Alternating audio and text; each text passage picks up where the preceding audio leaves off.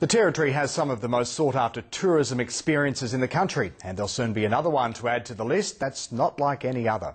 A boutique resort is in the early stages of construction. When complete, visitors will sleep in luxury rooms surrounded by a moat filled with crocodiles in the shape of Australia. No, you're not seeing things. That is Australia, or at least a clearing shaped like it. About an hour and a half's drive from Darwin is Sweets Lagoon, the base for Outback floatplane adventures. The brainchild of Outback wrangler Matt Wright and his business partner, it offers the ultimate Territory tour by land, air and water. And now they're embarking on something even more unique to complement the operation. Designing something different for the Territory, a map of Australia, crocodiles in the moat around it, and a luxury resort. The fun, airboats, choppers, float planes, buggies, that's down there, and then come back here for a cold beer.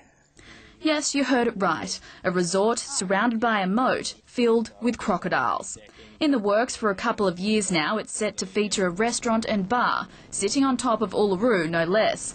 There'll also be 12 units built on stilts, branching out from the middle, connected via boardwalks. Crocs all the way around. They'll be free to move everywhere inside the island, inside Australia. And we'll also put all native animals in here, you know, your little bandicoots, any animals that are getting rehabbed and that we take them from the wildlife centres. We'll put them back in here and they can hop around and be happy in Australia again.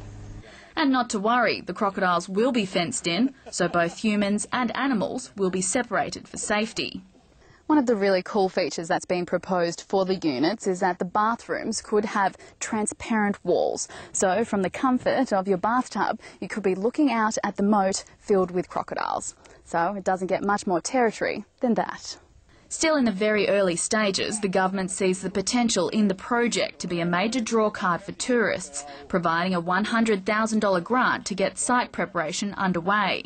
It's about showcasing all that the Northern Territory has to offer, not just about the city tourism opportunities, but also the environmental landscape opportunities that the Northern Territory is known throughout Australia for and throughout the world for.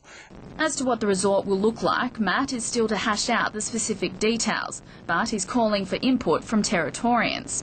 And for those of you who think something is missing from the map of Australia, Matt has big plans, and it involves his pet croc, Tripod. For all those concerned about Tassie, we haven't forgotten about Tassie.